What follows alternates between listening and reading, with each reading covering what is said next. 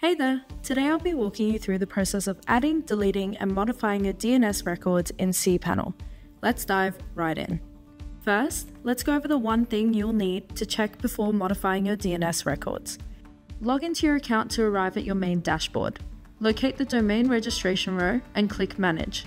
Now, scroll down to the name service section and check that both name servers are ns1.syrahost.com and ns2.syrahost.com.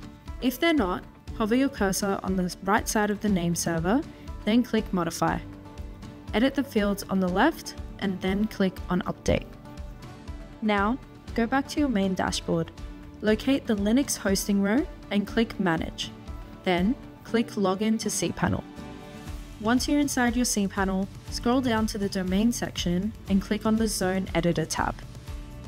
You will see buttons to add an A record, CNAME record, MX record, and Manage.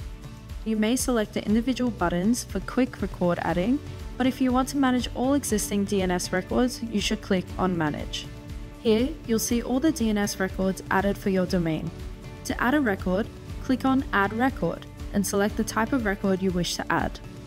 There are also edit and delete options alongside each DNS record for you to modify. And that's it!